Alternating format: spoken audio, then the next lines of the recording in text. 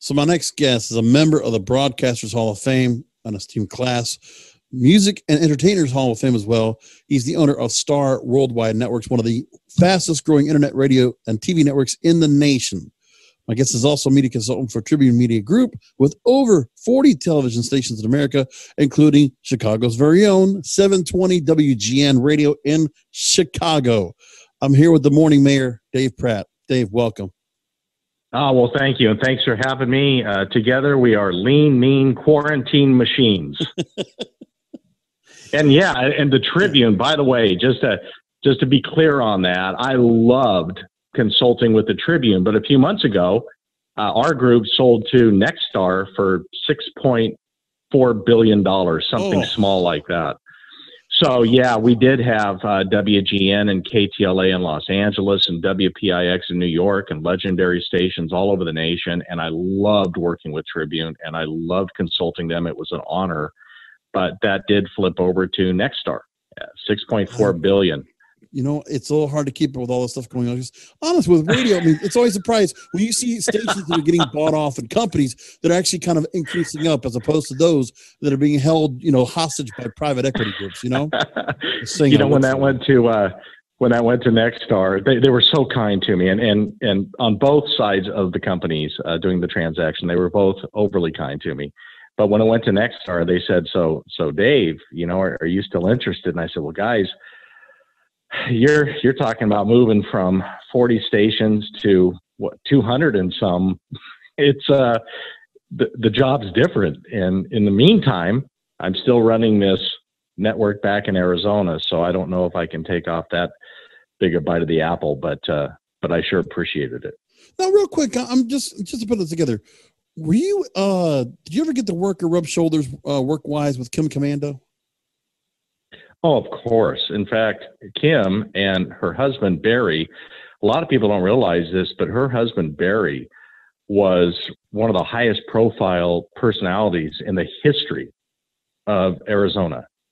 Incredibly entertaining guy, funny, one of my all-time favorite radio personalities, Barry Young. And Kim, his wife, developed this wonderful network on her own, and our kids went to school together. Wow. So been friends with them forever. In fact, her husband, Barry, I started out as a media warhorse here before doing the network and before starting our own company as an agency. Barry and I were so obnoxious on telethons, they would actually separate us like fifth graders. They wouldn't let us be on camera together. They'd separate us, and he would be in Studio A and I would be in Studio B because we weren't allowed to hang out together on telethons. You know, the thing is, where you are in Phoenix, there is well, first of all, number one, that market has some great talent, and that has had some great radio for a long time over there. And honestly, I can go back and listen, you know, for Kim Commando for 20 plus years, America's Digital Goddess. I used to remember that's a staple on weekends on any radio station that matters, basically, is that right there. Yeah. Kim is so good. And the Data Doctors, also a national show that concentrates on digital, also from Arizona with Ken. So yeah, we're proud of that. And hey, you're in a great area too. South Florida has produced some unbelievable radio over the years. So you and I are both blessed. Oh my God. I mean, if I had to name the names I had here, well, right off the bat, I mean, from Rick Shaw to Neil Rogers to Sonny Fox to, oh man, no, there was a time we just had some fantastic radio here. I mean, just for a lot of different Larry areas. Larry King, Bubba. Yes. I mean, South Florida, unfoundable. Yeah, no. It was a lot of places like that. Like I'll go to air checks and I'll listen to some things over there, which I don't think I found any of your air checks out there. I was trying to look for some. It was a little hard to go and find, but I must say in those days that you came on the air. So let me just go and get a little bit of the background into your radio career prior to the network here. You spent 30 years at Phoenix's KUPD, which is a album-oriented rock station, real heritage rock station, if you will. 2 decades as the morning mayor, as declared by the Arizona Attorney General. And even KUPD at the time when you were there, it was praised as America's top rock station. And first of all, before you came into the business, I mean, I remember listening to a book on Audible, the book from Richard Neer about FM. So the story of all the progressive rock stations that came together prior to, so, you know, the Tom Donahos and the Scott Muni's and all these people that were all beforehand. Talk to me about the rock radio market, because at that point, consultants like Lee Abrams and others started to infiltrate right there in 1980 when you showed up. Talk about the state of the market at that point. Yeah. So as far as air checks and stuff like that, I'm a little bit different than most radio personalities, to where I've never considered radio to be the highlight of my career, although I've enjoyed it so much and I'm so grateful for it, and the living that it's giving my family still is always highly appreciated. But I've never considered it as the high point of my career. Therefore, I have never saved an air check. I don't have one air check on my show. Wow. I've never posted an air check. I don't save any awards at all. Typically over the years, when I received an award, we would have a funny show to where I would give the award to one of my listeners. And even when I would win an award, even the national awards, I would choose a listener to go with me, and they would accept it on my behalf, because I never really cared about that stuff too much. I was more into the art form and more into entertaining than I was nostalgia. But then, I don't know, about probably 2005 or something, they were going to put me into the Hall of Fame, and they said, Dave, we don't have anything. We don't have any photos. We have a ton of stories. We know you want a ton of all this stuff. They said, would you do something? And I said, sure, I'll write a book. So I did. Right.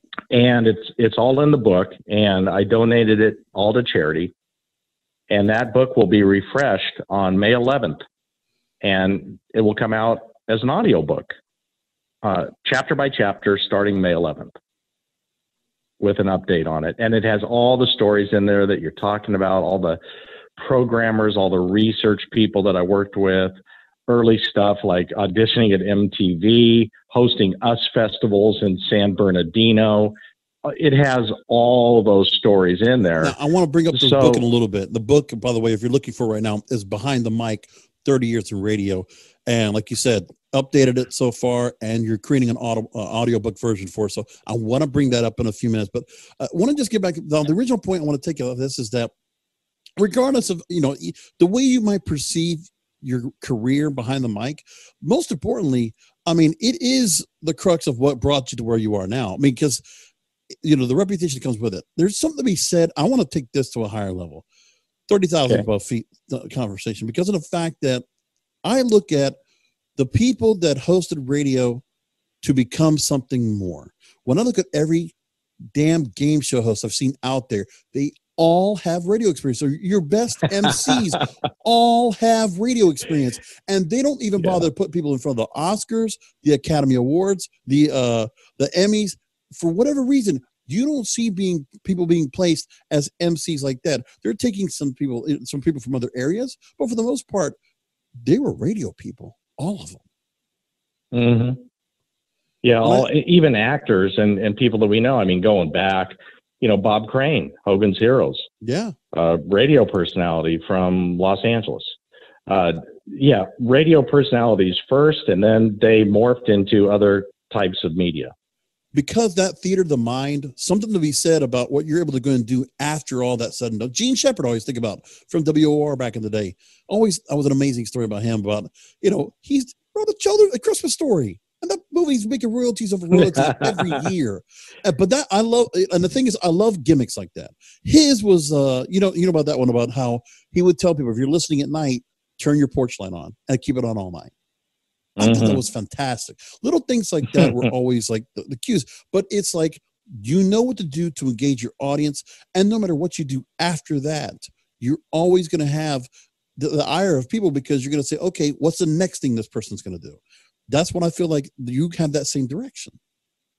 Yeah, in this town, and we've been proud of that, it definitely had a stamp on this town. I'll give you a couple examples. I always went by the mayor, because it's a longer story, but I've always gone by the mayor. And still today, when I go out around town, more people call me the mayor than they do Dave. in Arizona. Everybody calls me the mayor.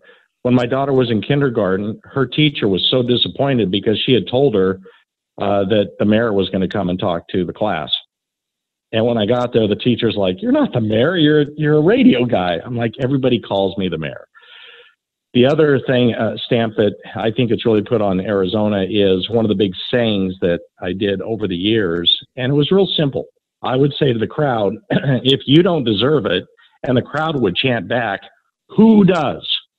And I would bring on major concerts in Arizona over the years, from U2 Rattle and Hum to the Who at Sun Devil Stadium to Springsteen Born in the USA to the first Def Leppard tour to, I mean, you name it, right? All these concerts that I introduced over the years, I would end by saying, "All right, so get ready for Motley Crue, because if you don't deserve it," and the crowd would just blow dry your hair. "Who does?" And it was so loud that all of these groups would say, "Dave, what was that thing you said? How do I get the crowd to do that?" And it was so funny teaching like lead singers of the Scorpions, or teaching Tim McGraw later in my country days how to do this. And then when they would get the reaction, they'd look over the side of the stage and smile, and they'd be so excited because they found a way to engage with the crowd. And it was just kind of a magical little saying. Well, even today, although they don't say my name with it, sometimes there'll be a sporting event in town, or a Fiesta Bowl, or a big event in town. Yeah. At the Fiesta Bowl parade, they said, "Here comes the University of Ohio State, marching band, the Ohio State Buckeyes marching band. Let's hear it for them. If they don't deserve it," and then everybody yells, "Who does?" That all started with my culture on the radio, and people still use that, and that's what I'm talking all about. The time. That's what I'm talking about. What you were to Phoenix is what Bill Graham was to San Francisco, basically. Well, I would never even put myself in the same breath with Bill Graham. Hey, to be putting that kind of thank you. Company's not that bad. Come on now. Oh man, I'll take that all day long. But thank you very much. And I've just been really lucky to spend my entire career in the same city. I never wanted to leave. I did for a blink, and I came back within 2 weeks because I missed Phoenix so much. And all that's documented in the book. Been lucky to have offers from every city you can possibly imagine, and MTV and everybody else. And I never jumped because I love this city, and I always wanted to be that guy that's aligned with a city, and been able to see Phoenix grow. Keep in mind when it is a big I thing started when here, and people from another market try to move over. Just some of that has just not worked. I mean, when you were embedded someplace for so long, and people were familiar, it's just too bad that we just don't see that much. Where these days, I don't know if it makes much of a difference, but in the time you were doing the radio for 3 decades up into the 2000s, it's just everything has changed the way radio is. So it's just now survival. It's not even as a choice anymore as a top radio personality. There's just nothing there, unless you can get syndicated, I guess. The industry's changed so much, and so many great personalities have come through Phoenix. The original owner of KUPD, the station where I started, said, "Dave, I'll give you a contract if you can beat Jonathan Brandmeier." Oh. And I said, I remember wow. He went there. Yeah, that's WLS fame. Who WLUP in Chicago. Oh, sorry, the Loop. That's right. I was thinking like Larry Lujack and all that stuff. But yeah, you're right. He was here. He was here just before it. The owner said, and he was huge here. And I was a young guy. I was 19, just getting my teeth cut on a low-rated rock station at the time out of a trailer in the middle of Guadalupe, Arizona. It was one of the lowest-rated stations in the market when I started on it.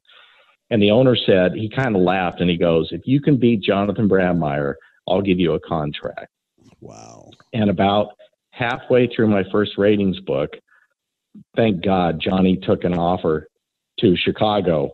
And I laugh about it today. So I only competed against him for a half book. So we beat him that book, right? Nice. Because he wasn't there, though. If he would have been there, I have no doubt that he would have won that book. Oh, So I joked with him later on about it. I said, thank you so much for leaving Phoenix and opening the door.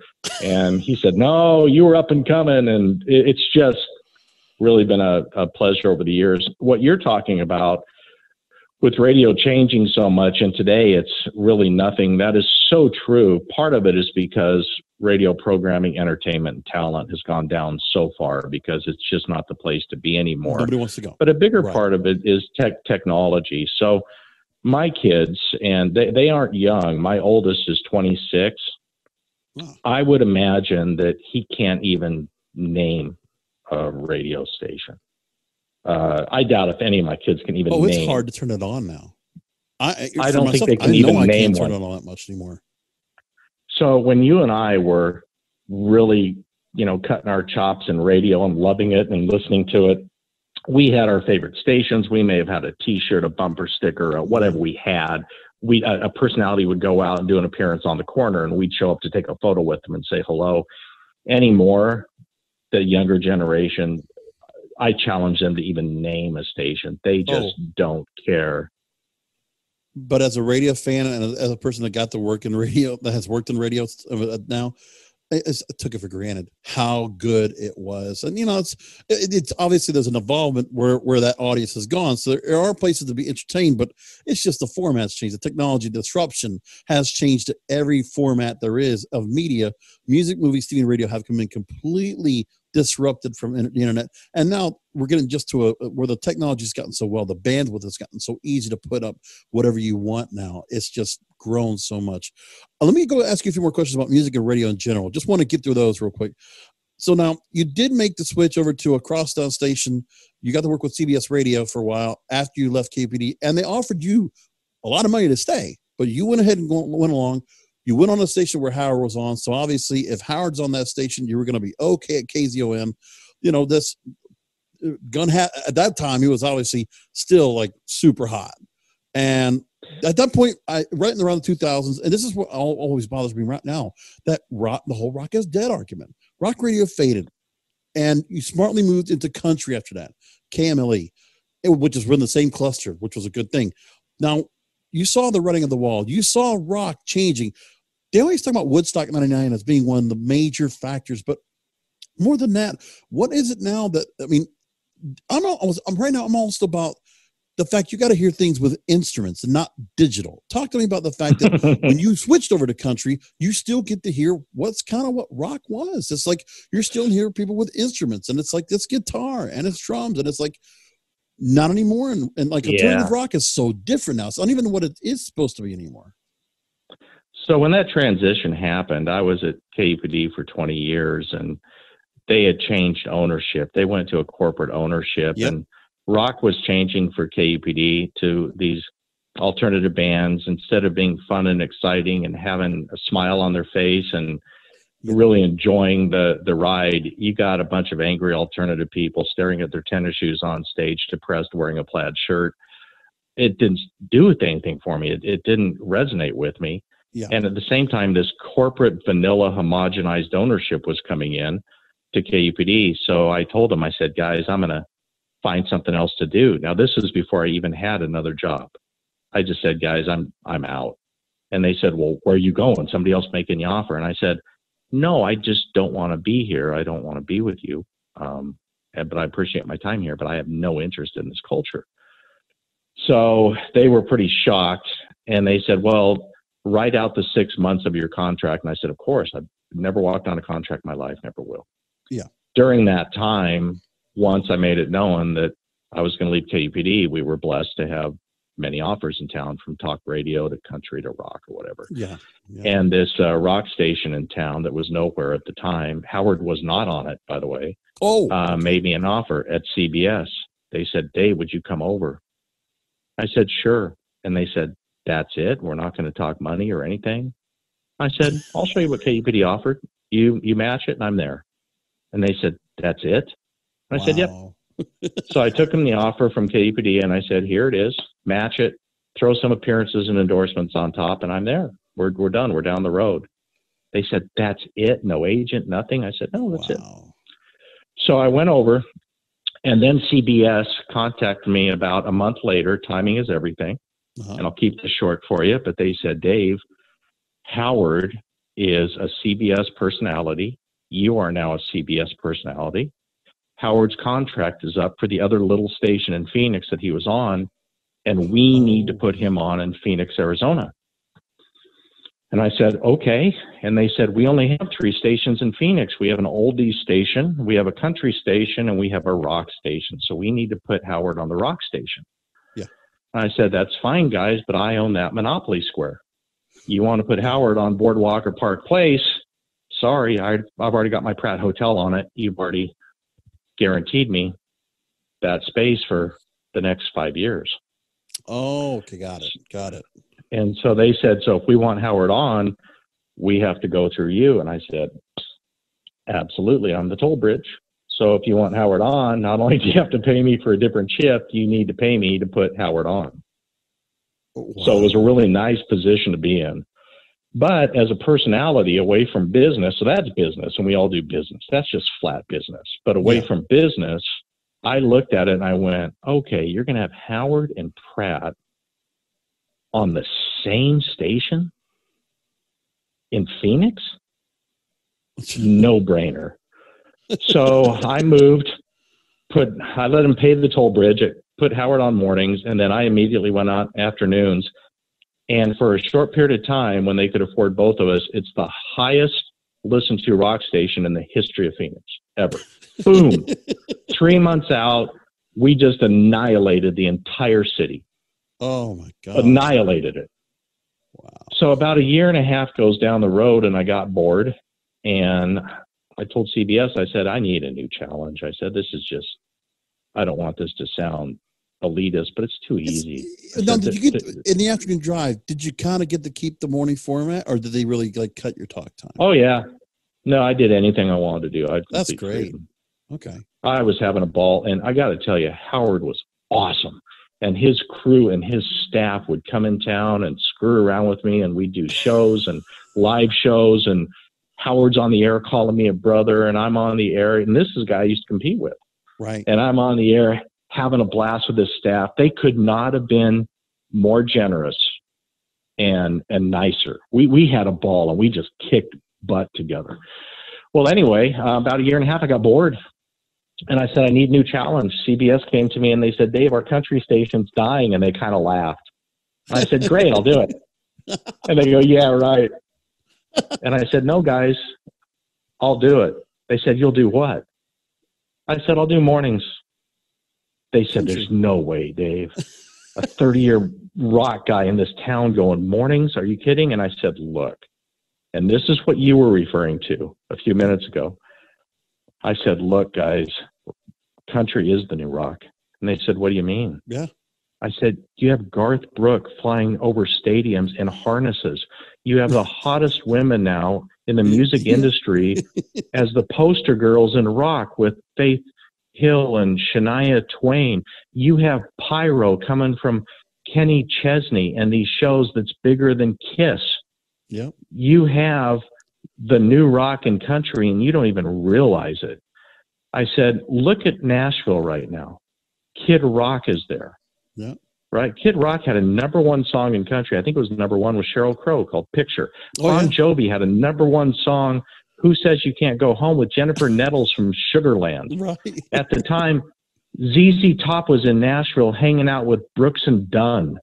Metallica's on the CMA Awards. I mean, what is going on? Everybody's in Nashville. If Leonard Skinner came out today, they would be country. Yes, I agree.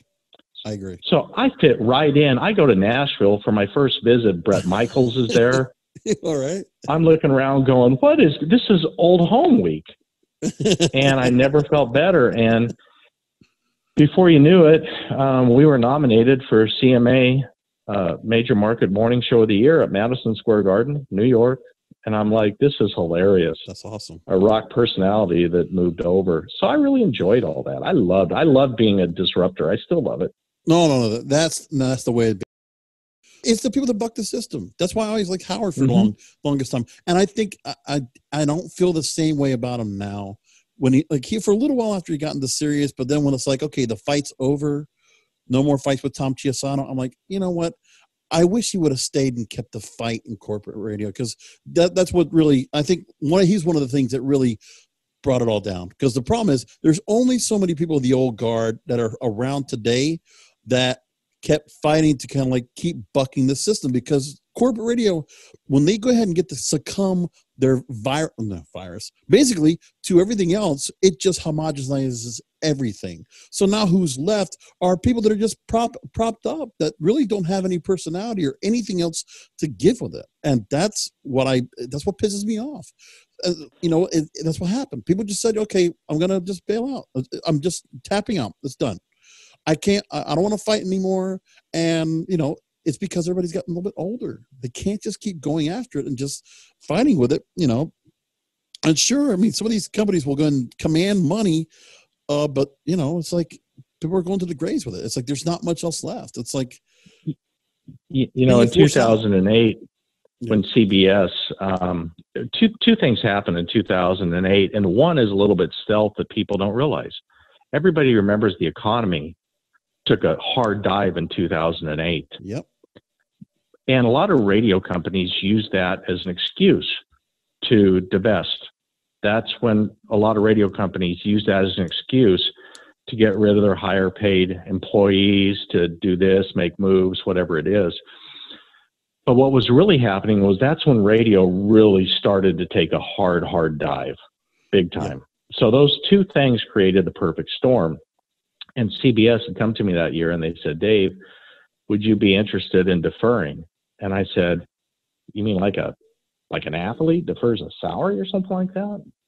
And they said, would you be interested in working with us? And I said, well, why would I? I'm guaranteed long term, So next thing I know, I get my papers from CBS, and this is what sucks about corporate radio.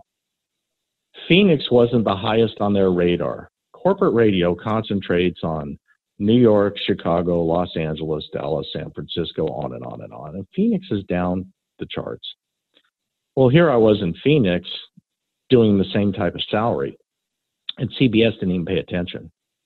They just did a cut across the board of personalities that were doing 7 digits or whatever. Oh, yeah. And I was on there. So I reminded them, after they gave me my papers, you'll laugh at this. After they gave me my papers, I said, you guys realize the amount of time I have left on my contract, guaranteed appearances, endorsements. You're going to be paying me more off the air than you would be paying me on the air. Jeez. And they said, oh, God. Oh, my God, did we do that? And I'm like, yeah. And they're like, they said, so would you reconsider? I said, no. I'm thinking Tom Likens got that same deal, because remember they cut him out at KLSX, and he's like, oh, I'll ride my deal. And he prompted to put up his own network. There you go. Tom's a friend. He's so awesome. He's so funny. But yeah, anyway, that was the deal. And you know what I did is the ultimate revenge is the next 2 years I had fully paid, I used to create what we have now. That's it. And the digital broadcast network. That's what I used the money for, and that's what I used the time to do, is to create the next step, being the disruptor that you were talking about. And, exactly. And I'm proud to do that. I'm having more fun today than ever. And and this is the thing where it's because of this model that you've created. I'm going to go and delve into that, but I want to go and take a minute to talk about the book again. Behind the Mic, 30 Years in Radio. Again, you have an update to it. Create an audiobook version. So I'm going to ask you about this now, the transition, because you were only in your mid-40s by this point. You were far from being done. Proceeds of the book benefited the American Cancer Society, and also make mention you were successfully treated for prostate cancer in 2005. You've done a lot in your career, had been through a lot, and then you decided to get out of the grueling morning schedule. You decided to go ahead and go on with a grueling morning schedule in syndication. Talk to me about that transition there, where it's like, okay, taking that next step, stepping out of the terrestrial spotlight, and then just moving along and going into the satellite and just beaming yourself out, and then going into online. Yeah. So what surprised a lot of people during that time isn't the fact that I started a digital network. A lot of people were kind of having some fun on the internet. Some were taking it serious, not many. You know, we're talking over a decade ago. Yep. It was kind of the new shiny toy, but few people were really trying to monetize off stuff like podcasts and video casts. And what really surprised people isn't the fact that I did that. It was more of the opportunity cost that I was passing up. So once that 2 years ended with CBS, as you can imagine, just from being around the city a long time, we had a lot of offers to do. When I say we, I mean my team. We had a lot of offers to do everything from talk radio to rock radio to country radio. I mean, the phone was ringing pretty hot. Morning shows, television morning shows, saying, Dave, you got complete freedom. You can come here and do whatever you want. You know, give this a go. And I turned all of those down in order to start my own thing. And that's what people were amazed about. Not that I started my own thing, but that I turned down the guaranteed money to do it. Because there were two directions to go. There was two directions to go. The writing on the wall you saw. Either you saw the writing on the wall that says, you know what, get out and do it and you know, become your own business, or fight and claw and scrap away every opportunity you have until it all dries up. I think of Bubba the Love Sponge. He's been hit with lawsuits. He's been had a lot of issues that had with his stations, and then just kept going down and down. And just it's been sad to see him go where he is now. He's now on a station. I think it's on an FM translator, but really it's gotten so to the spot. I mean, he still has some of an audience. I think of other people that have had a bit of an audience that, you know, they'll go to the point where they'll just go ahead and, well, broker time. I'll get all these different sponsors of the past to keep propping me up, and I'll just make a little bit of scratch, and that's it. But either you do that, or you do take the writing on the wall. You say, you know what? Okay, I'm going to get out of this. You know, I don't need to go ahead and stretch myself farther than I already have. What I did for all this time, I could take myself to a new venture. That's what you did. That's what Tom Likas did. That's what others did. Very few. Yeah, and keep in mind, I've always been kind of bucking the system my entire career.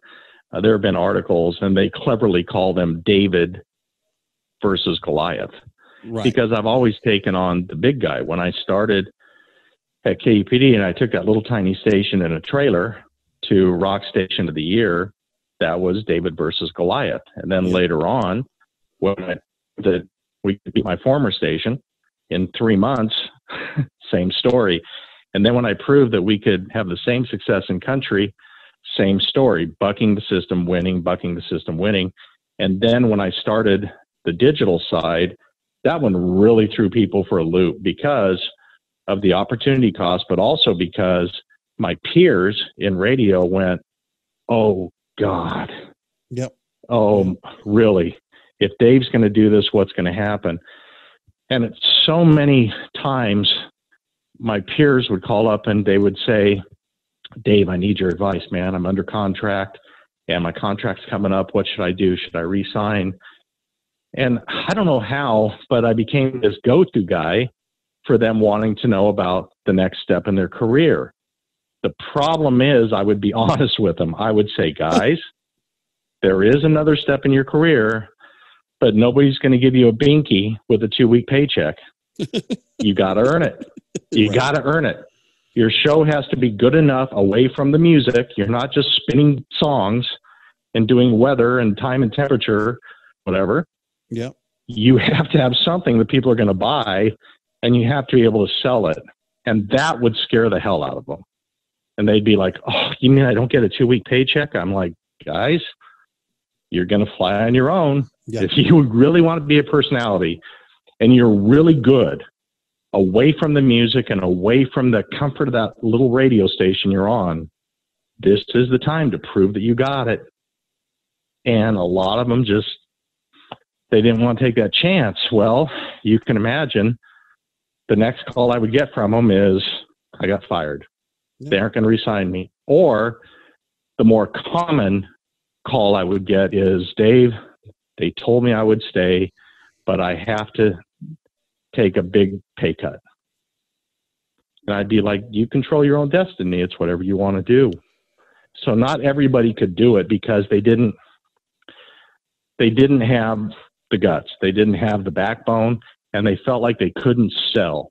selling, I know, isn't exciting to people. It's not glorious. It's not sexy.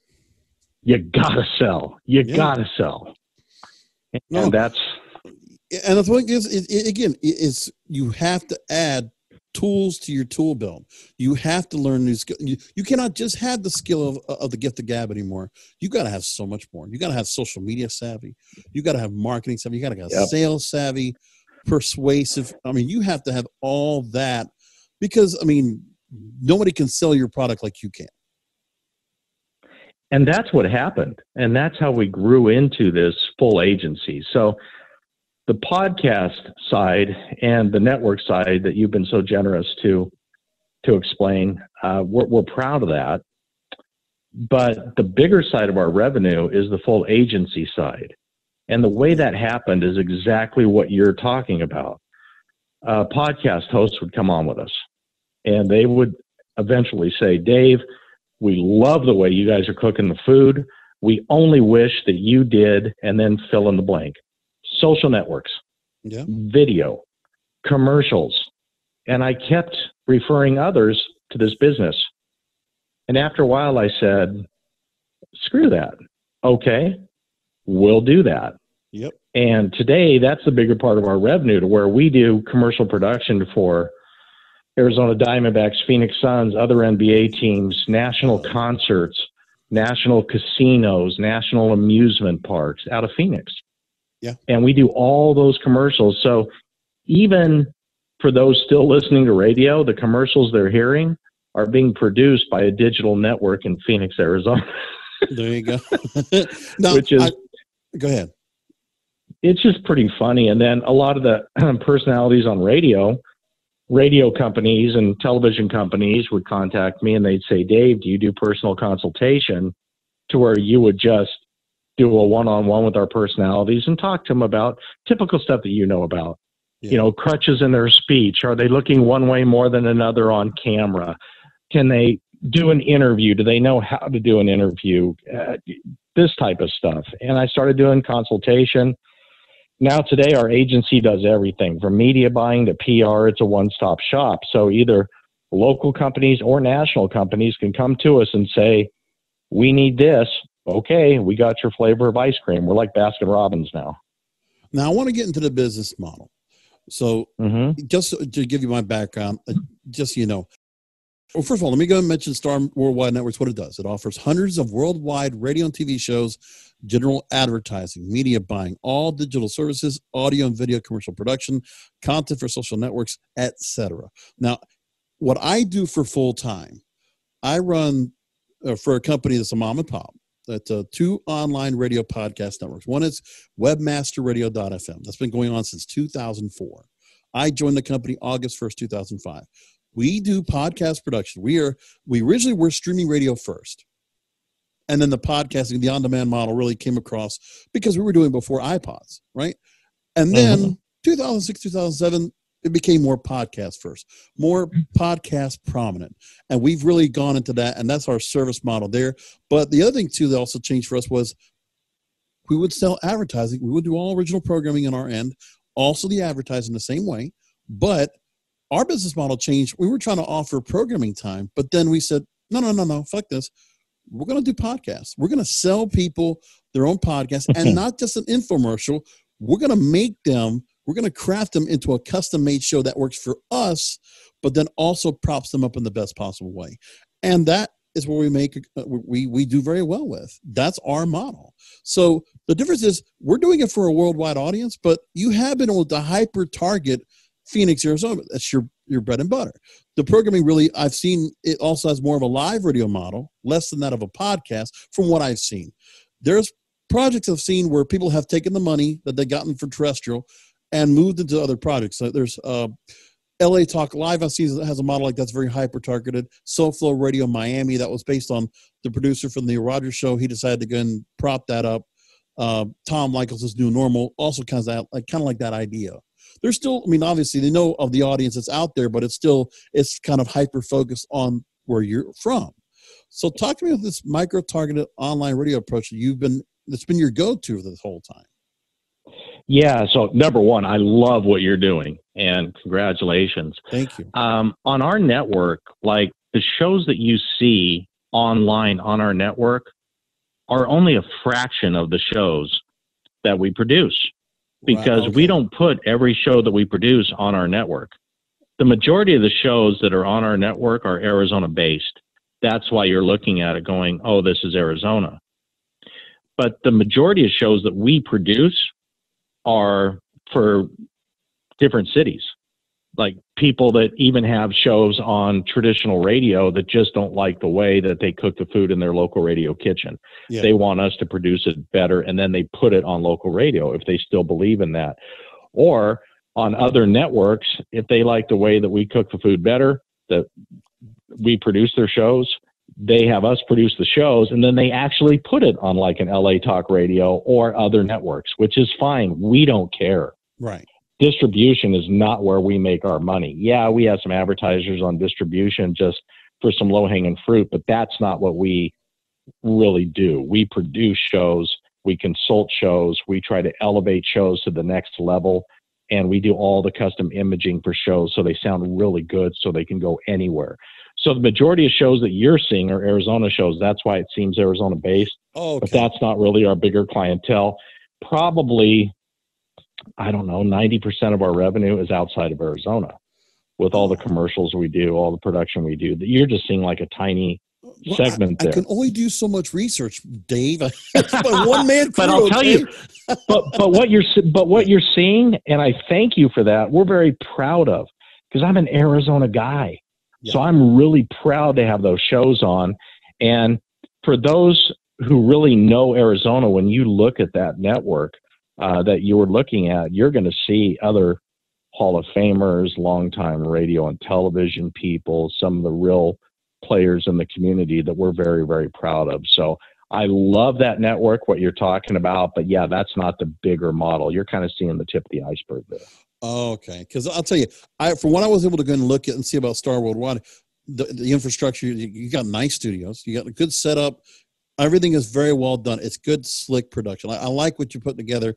I mean, you're a radio guy. And the thing is, it's funny how, and it's a good question for this. I wasn't thinking about this, but when you hear some of the podcasts that are out there, obviously, I mean, that is where the radio audience has gone. But, some of the grassroots radio people that are out there, they need a radio touch. Or there are those that have come in from radio to transition in that kind of just bring in the same format, but there were certain people that didn't figure out how they needed to go ahead and transition for this new audience, because they don't want the same old terrestrial radio sound. They don't want the commercials embedded. They want, it's a very finicky audience. And I just think, what do you think about the fact that, of what you had to change about what your formats? I know you do have commercials that are embedded in some of your programming, so there's that. But it is interesting where, the mindset of the podcast listener now.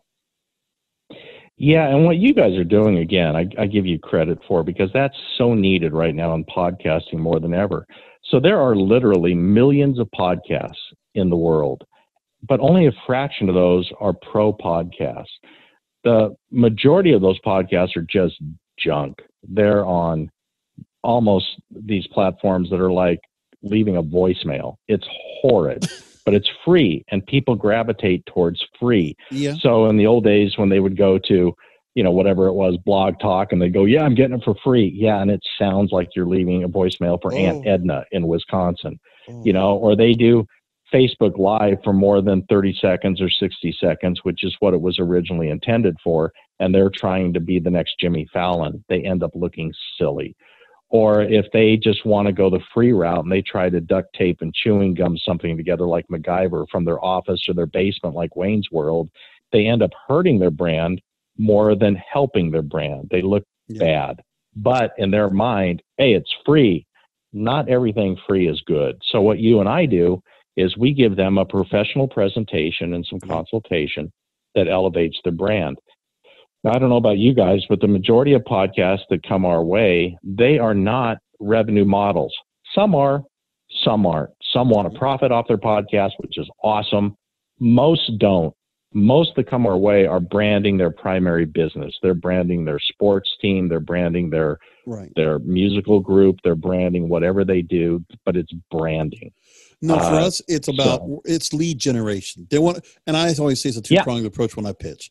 So it's about getting leads from the listeners that are going to listen to your program, but also we will schedule, book, and prep the guests that will come on your show that you want to pitch afterwards. Yep. See, that's the way podcast should be used. It's a niche market, but relationships are king. We have a luxury real estate agent in Arizona. They only sell $1 million houses or more. So their guests are only clients that either want to sell their property or want to have somebody buy their property. Well, after 30 minutes sitting in front of the host now knows everything about them. They know how many bedrooms they want, how many bathrooms they want, how many square feet they want, what area of town they want to be in. And they close business right there on the spot because that guest is actually their target. Yeah. That's very smart. And then we put that together in the crock pot with these beautiful studios where they can take photos and scream on social networks. And that's the whole advantage of pro podcasting. But again, the free thing, people love free. And if they feel like they can do it from home and get past the cost, they'll do it, although they sound like crap. No, and there's also those people that now, oh, look, I get a chance to be on radio. Yeah, okay, but then you see the cream rises to the top. And my thing is, there are certain radio people that made their way through. Adam Carolla was a great example. And that's success. Yeah. Good for him. People that decided just like came into it overnight. The thing is, too, is I will say one thing, and I'm surprised there are not more people from podcasting that have made their way over to other mediums. Joe Rogan going from, doing Fear Factor and doing stand-up, that show he does, I must admit, is so simple, and there's no script you could tell. That guy's just off the cuff. It's so well done. I'm like, how? I mean, what do you think about when you something like that? Guys like Adam and Joe, I give them a ton of credit, but a big part of their credit is, quite frankly, just who they know. I mean, That's Adam true. Was in Los Angeles. He cut his teeth with Jimmy Kimmel and those guys. His lanes to celebrities, to have anybody on his show from the start to where it is now, has always been available. Joe Rogan actually has had a very interesting career to where he's met a ton of people, and Joe Rogan can get guests that very few others can.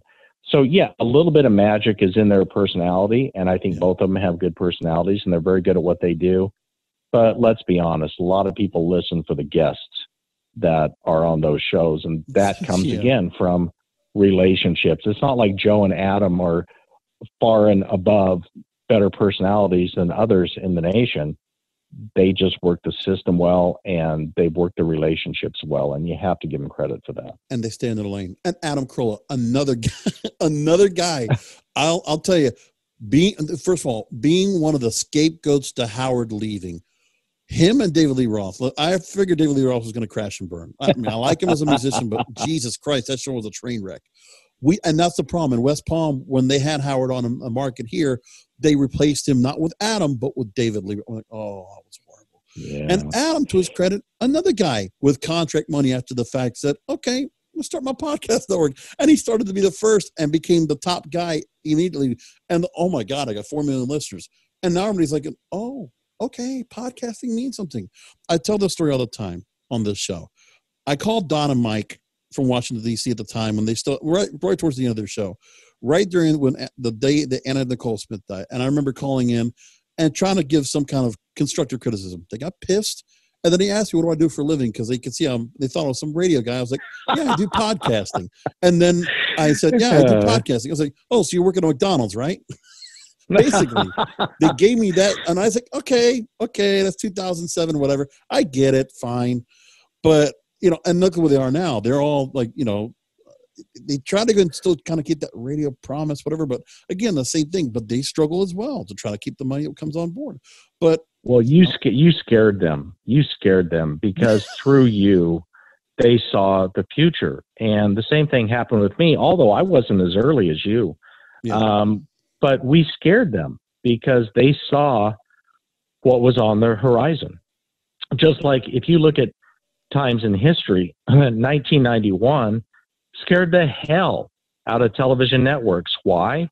Because this upstart little company, a cable company called CNN, was bunkered in a hotel room in the Al Rashid Hotel on the 9th floor in Baghdad doing 24-hour coverage of Operation Desert Storm, and they couldn't.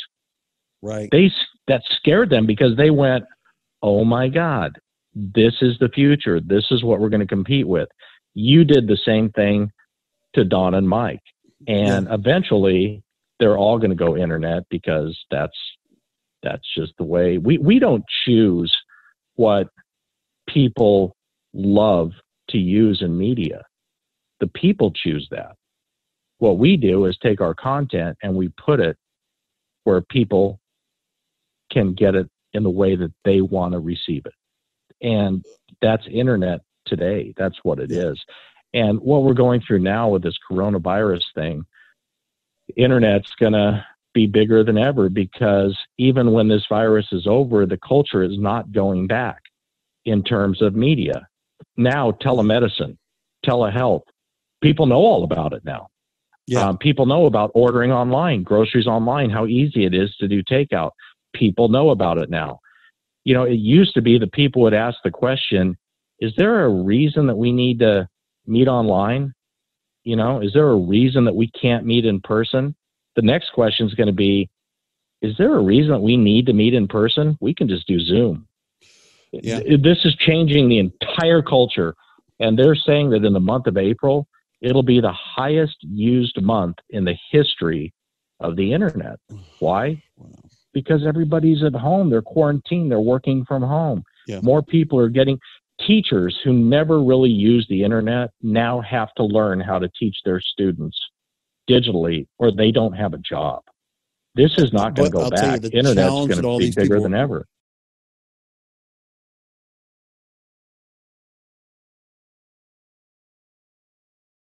What is going to be interesting is that it's a great way to put it.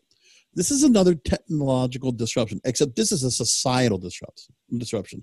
Not like we see with media, but this, I think there are going to be some advantages to it. I think some of the cream of the crop will rise to the top. And I think some people that were kind of, not equipped to go ahead, and I think, there will be some antiquation that'll come in.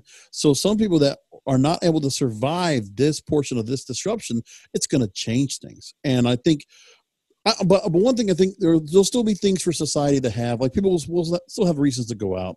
The movies will come back. Concerts will come back. Dating will come back. Like restaurants will be a thing again. Like people are going to want to go back out again, but it will be it'll be second guess now. Yeah, when it comes to media is what I'm talking about. I think the culture is going to be changed forever. When you talk about when you made the decision to go digital, I'll never forget this. In the fall of 2010, when I made the announcement that I was going to go off old school traditional media and start a digital network, a local paper here had my ugly mug on the front when papers were still being out on the front. And it said, "What do Dave Pratt and 2010 have in common?" And the punchline was, they'll both be gone by 2011. Wow. And the writer of that paper is now gone. It's 10 years later.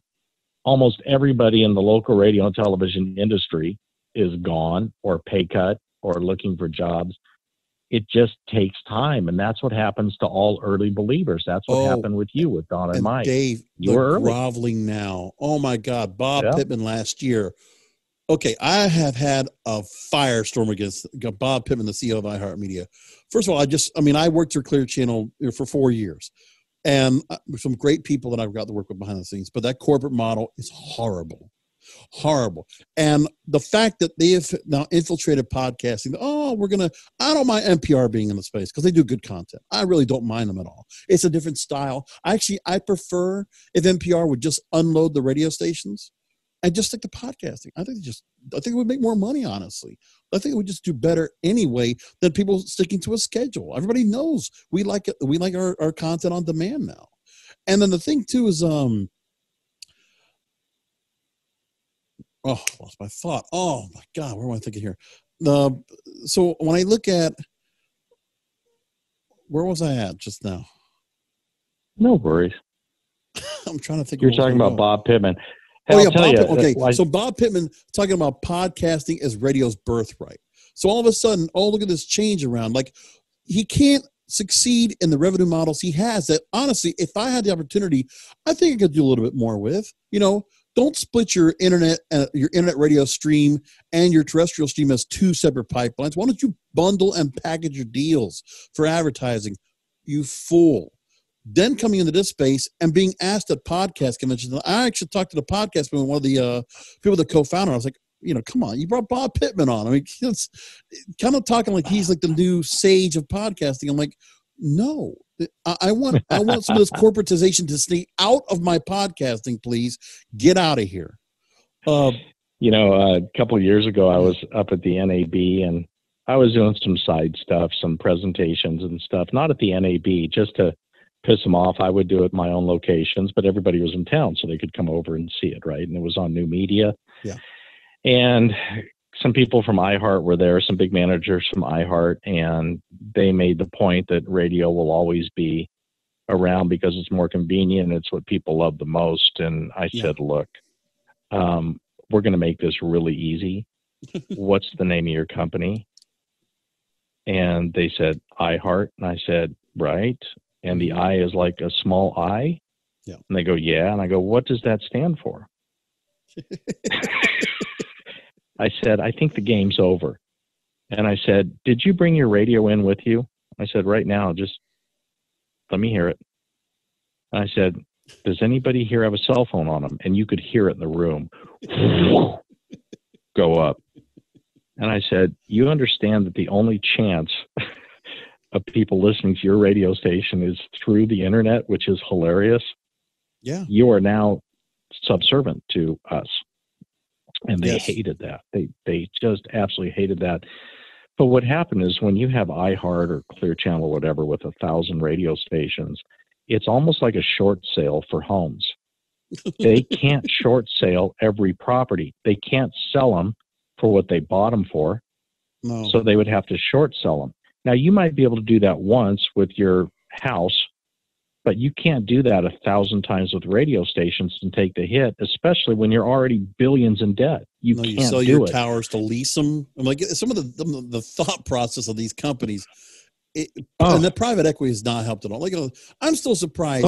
This company goes into bankruptcy, $20 billion in the hole. They still get to operate at a $5.7 billion hit. I'm like, there is no way that IPO is going to come back to get them back up. They're still running a loss. And their only reason for operating is to pay their interest. I mean, that's it. I would never want to be in a drowning ship like that. That's amazing.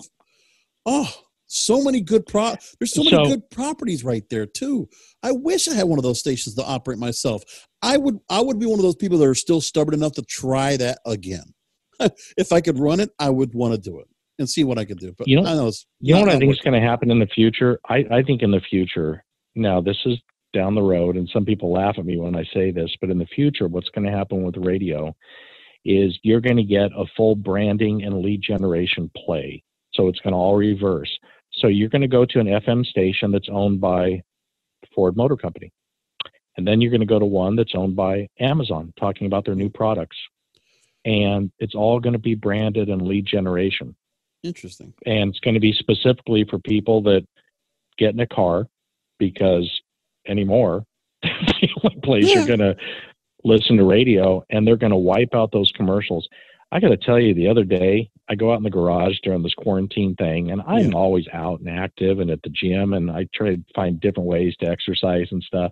I go out in the garage, and this was almost like it could have been a commercial for the internet, because I saw this radio sitting in the corner, and I was getting on my old man treadmill, and I thought, you know what? What the heck? I haven't listened to radio forever. I'm just going to try it. And I put 30 minutes on the treadmill for my timer, and I listen to radio, and I'm trying to find music that I like, and then I leave the radio. I get on my treadmill. About 6 minutes into my workout, they go to a commercial break. I'm not kidding you. 10 minutes. 10 minutes while I'm trying to make it through on the treadmill, and I need music to keep me going. They come back, and they play like 2 songs, 8 minutes. Again, 10-minute commercial. I'm on this treadmill going, I can't get motivated listening to a Geico commercial. I can't do it. No. It's horrible. So I will never turn that radio on again to work out. I'll make sure that my iPod's charged because it's just so old. It's such an old model. And I also take credence to the people that were programming back like in the 50s and 60s, when they had jingles and they had ways to entertain you throughout, even if you were in the middle of an ad break. Like just the way that it was, the personalities, the way they can just keep things through. When I listen to like an old WABC air check, the way that they just kept flowed across, I'm like, damn, you really had to do, like, you had to put on point everything you're doing and make it as entertaining as possible across the board without making anybody lose, to not have that time spent listening drop, to not let that cue drop. It's like incredible. I want to ask and you some now, of these programmers, they, like you mentioned Lee, who by the way is a very nice man. You probably know him. I disagree with some of the stuff that he has to say, but that's fine. But he's always been very nice. Yeah. John Sebastian, those guys. John's a friend. You know, he lives here. But they still keep thinking that they're going to develop the next big radio format. And I'm like, guys, it's old technology. That's like saying we're going to come out with a great VHS movie that we're going to sell at Blockbuster. The reason Blockbuster died isn't because the movies weren't good. It's because the technology was old. Nobody has VCRs and VHS tapes. Right. You have to go to a different format. There's a reason Netflix is #1 today, and they refuse to get off the dime. They're still driving that 1971 Gremlin. And I'm like, guys, no. You know, I understand you're smart guys. Figure out something smart to do on the internet. You have to let it go. It's gone. Yeah. It's Sports Authority. It's a beeper. It's a payphone. They're gone, guys.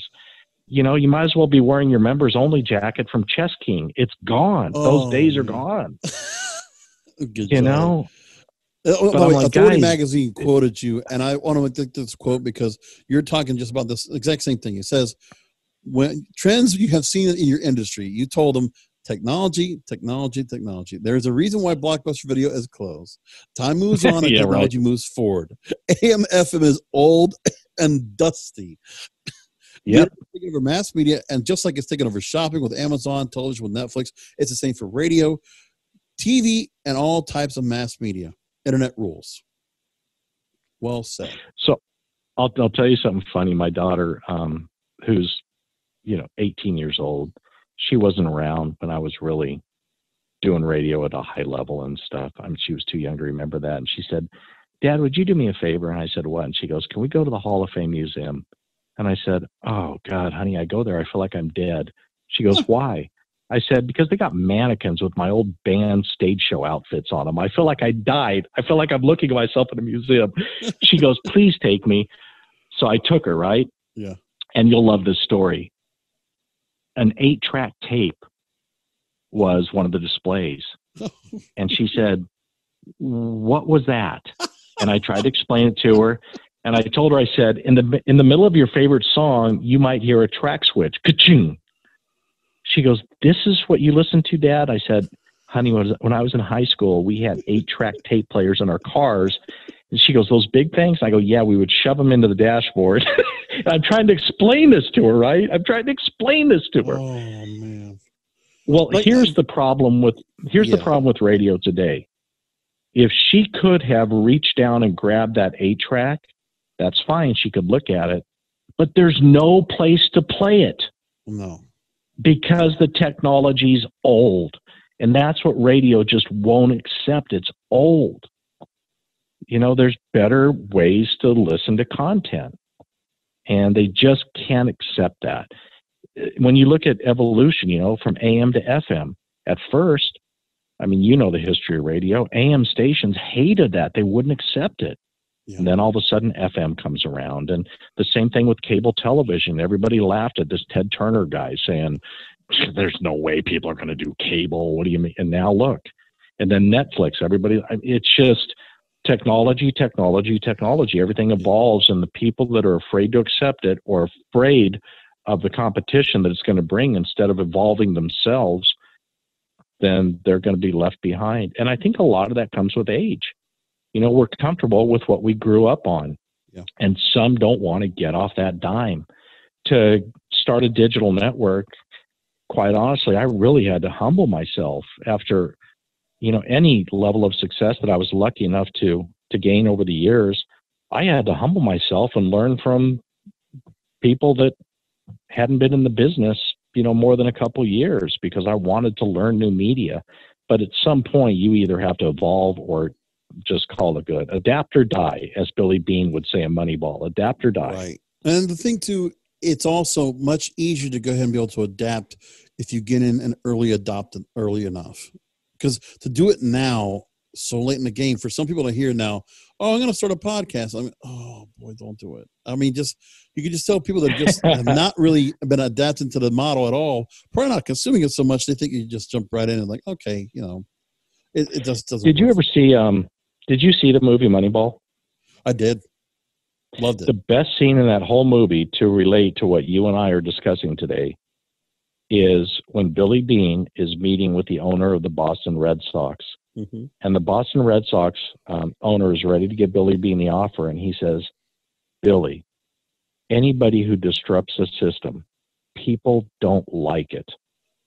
Yeah. People don't like anybody who's going to do something different than what they're comfortable with, because it scares them. It makes them afraid. It changes their world. That's the same thing with what we're doing now. Same thing. You and I are no more disruptors. Like, I mean, the technology is disrupting, but what about the people that used to really disrupt and shake things up?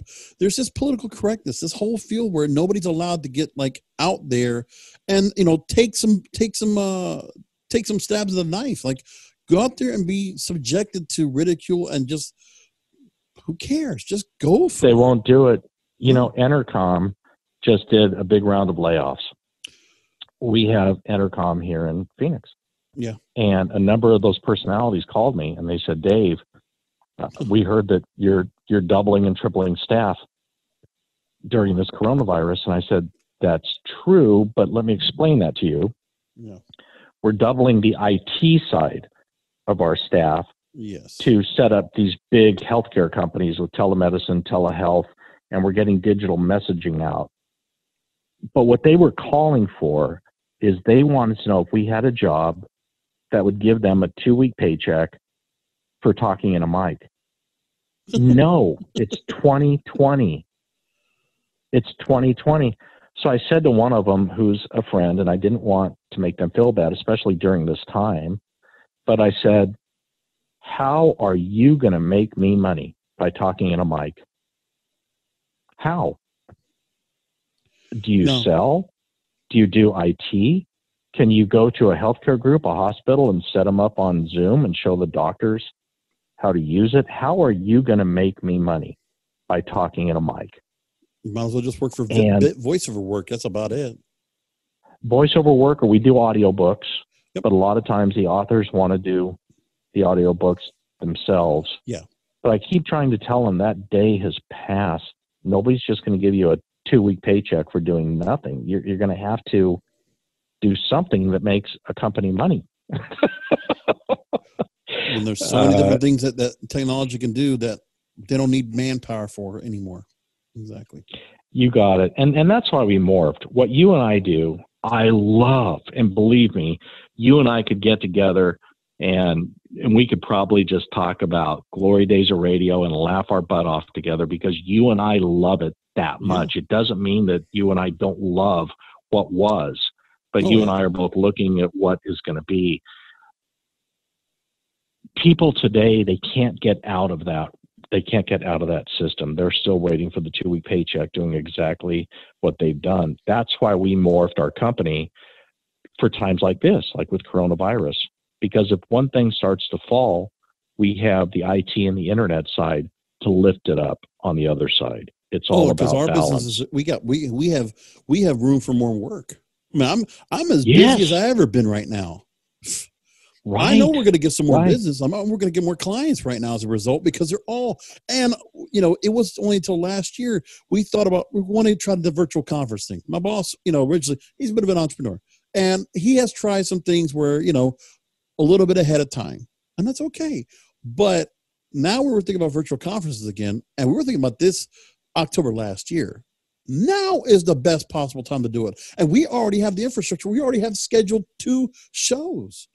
That right there is going to, I mean, it's unfortunate why it's happening like this, but we're going to luck out, I think, in the end. Absolutely. I really need to research more about what you guys do, because we're going to talk I always offline. believe in. We've got to talk more about what we're doing here, because there might be some stuff we could do together. I really believe there's something about that. I always look for alliances, and there might be some cool stuff that we can send your way and vice versa, but I always look for alliances. So I'm really glad that we got together. Oh, I'll introduce you to the bosses. We can have a nice little chat. I'll tell you that. I want to ask you a few more things before I wrap things up, because, I mean, you've actually been answering a lot of questions before I even ask them. You've been proactive about that. That's been great. We talked about Lee Abrams, and there is one quote I want to bring off of him where he did a Facebook rant, and he's been a little more active talking online. And I can appreciate where he's coming from. At least he's being a little more realistic now. He did say recently, quote, "Radio is in an undeniable position of strength in terms of accessibility.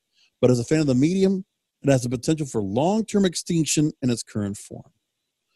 When you hear that phrase, what do you think? So it's like, there's I guess maybe he doesn't see where I don't know where the strength is anymore. I mean, the access is there. It would be, you would think there's got to be some way to make people just take. Every car still has a radio in it. Maybe you can still find a reason to make them turn it on. Yeah, so I give Lee credit for that, because I think that was a very smart statement. So the next challenge of radio does want to survive is, what are they going to do with it? I think the first thing they have to do is going to scare the hell out of them. They absolutely have to get rid of recorded commercials, because anybody can get any kind of media they want at the stroke of a smartphone, at a stroke of a keyboard. They can skip through commercials. When you go to a video that you want to see and it says skip this ad in 3 seconds, to you, that's an eternity. Imagine waiting through 8 to 10 minutes of a commercial break to hear the next content. And imagine being the advertiser that's in the 7th or 8th or 9th spot in that commercial break. What's that worth? Problem is, some even ad agencies haven't wised up. They still don't see it. They're just taking their little commission checks, still selling the same thing and not paying attention. It'll take smart clients to make them change their ways. I would never buy a 7th, 8th, or 9th position commercial on a radio station for any reason, because people are gone by that time. So what Lee is saying is so true. Radio has to figure out, if it has any chance of surviving, how it's going to be viable. The first thing is, they're going to have to take away commercials, recorded commercials. Now, they can do integrated mentions, maybe, personalities talking about products they like, about how much they like Amazon during this coronavirus, or UPS, or whatever they want to do, but they're going to have to integrate that somehow. And they're going to have to find a way to up their talent level, instead of just, downsizing, pay cuts, and just hiring the first kid out of college that'll sit in the chair and work the shift, or that can automate a station for 18 hours. Or let's be honest, the ones that have gone to broadcasting school to have a deal with the radio network, that they're already getting a kickback for bringing the kid on board. Exactly. That happens. Oh my God, that happens so many times. Thank you. They're going to have to get by that, and they're going to have to start respecting their listeners again. Yeah. Thinking, what do they really want? What can we give them that they really need? But having said that, I'm still not a believer that it can survive, not as a major player. I just think it's over. I want to ask this question, because now we're in this coronavirus situation. We see what economically, not just Entercom, iHeartMedia also furloughed. Bob Pittman is foregoing his salary, but of course, that doesn't mean his bonus isn't going to go away, right? Come on. You don't That's just hilarious when I read that. Even David Field, even David Feld is like, oh no, I'm only going to cut 30% of my pay. No, I'm not doing that. Come on, you guys. I was laughing so hard when I read that. Oh God. You can read the wall. But here's the thing. This, I think, not only is it a disruption, I think there's a disruption for terrestrial radio on its way, because these companies, if they're going to be like they are now, there's nothing left to cut. They're going to have to unload. These companies are going to go bankrupt now because they had no kind of revenue to hold up for a rainy day. They're all going to fail. And what I think is they let them fail, and they fire sale all their stations to local programmers that have money to do something with it. Do you see that happening? And if it does, then do you see where there's a change to the model? Maybe people will say, okay, we need to cut the commercials down. We need to cut all out. No more commercials, period. And come in. Because I've talked to some of the radio people that have been around in radio for a long time, and they're always going to be like, if I talk to my friend Ray, man, who worked as a mix DJ for a bunch of different stations. He worked in Orlando, Miami, and he says, you tell me how you make it work, I'll come back and do it. But until then, radio's not going to change. You need to get rid of the ads. You got to get rid of them. You got to change everything. I think we're going to see radio shift more and more, even more so towards digital.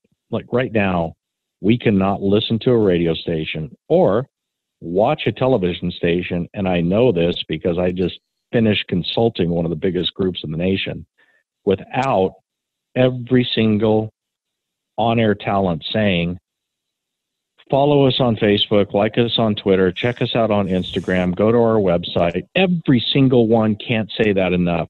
Next time you watch television, news, or it'll be a crawler underneath. The on-air talent will say it. Radio over and over and over and over. Facebook, Twitter, Instagram, link, whatever it is, that's all they're promoting. And that's really what iHeart did, leaving Clear Channel, is they said they even changed the name of their company, what we talked about, to iHeart. Then they tried doing music festivals, and now they're trying podcasts and their iHeart app and all this kind of stuff. Well, they're doing that to make up for all the losses on their radio side. So what we're going to see is we're just going to see more and more and more of that, with these radio companies trying to at least, put a finger in the dam by getting money and revenue off digital. That's one way they're going to go. I think the funniest thing last year, one of the funniest things I ever laughed at was when iHeart took a station, I think it was Western Pennsylvania, and took their podcast content to create a podcast only format. That is the funniest shit I ever heard. Like, these people are so out of touch. I want the radio business to kind of just get a full shakeup. And I think this situation, how unfortunate it is for all the radio brethren we have out there that are out of work. I'm so sorry for you guys. But I think this will be good if terrestrial radio has a life after this. Because obviously if they don't, we're doing just fine on the digital side. Yeah, and for those, and I agree with you, I feel sorry for them too, because I have many friends, but wake up. Come on. Try to morph, try to evolve. It used to be that radio stations would just give added value to their advertisers on their website. Hey, thanks for advertising on our radio station. We're going to give you a free banner on our website. Now it's opposite.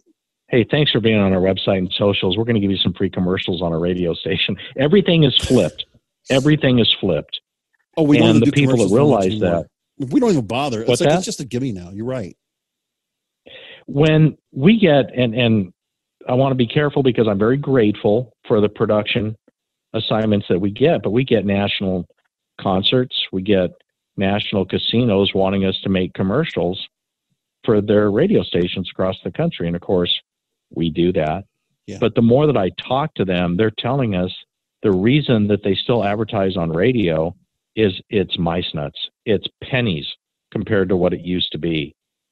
And in a lot of really small towns, don't ask me why, but small towns that have grown up on radio carrying high school football games on Friday nights, yep, it's still somewhat prevalent in the older demos. So that's where these commercials are coming from. But I really see the whole recorded commercial thing going away soon. And I think you and I are in the right lane. I love what you and I are doing. I think it's great. I wish everybody would figure it out, man. It's just, but I'm happy. Hey, I'm sure we're happy if anybody has a little bit of money to put together, even here or after. I'm sure your company or mine will go ahead and take on clients. Hey, we'll help you build radio. We know what to do. We'll make it for you. We know what to do. Absolutely. We'll turn you into radio people. And hey, on a fun side, just being a radio junkie, starting when I started in radio and just loving what used to be a true art form.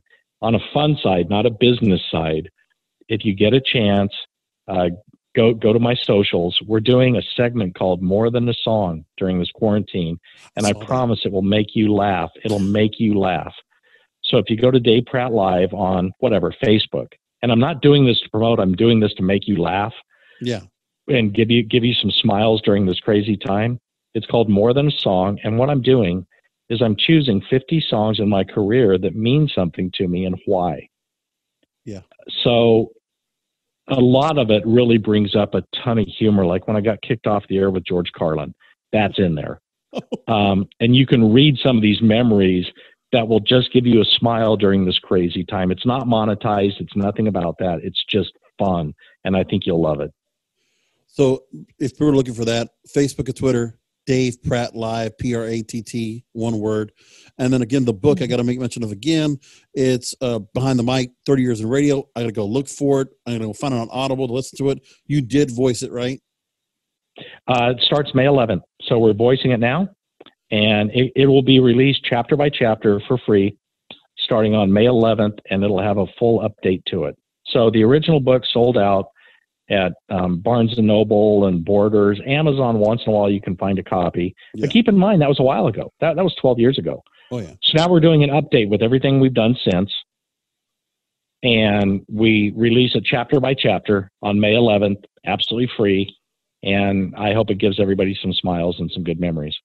Fantastic. Hey, Morning Mayor Dave Pratt, again, and starworldwidenetworks.com is where you can find all the work that you're doing. Loads of different things you can do. Again, all digital services, audio, video, commercial production, content for social networks, advertising, media buying. Get your own show on there. Dave Pratt, thanks for being on the show. I really appreciate it. Thank you, and let's keep in touch, okay?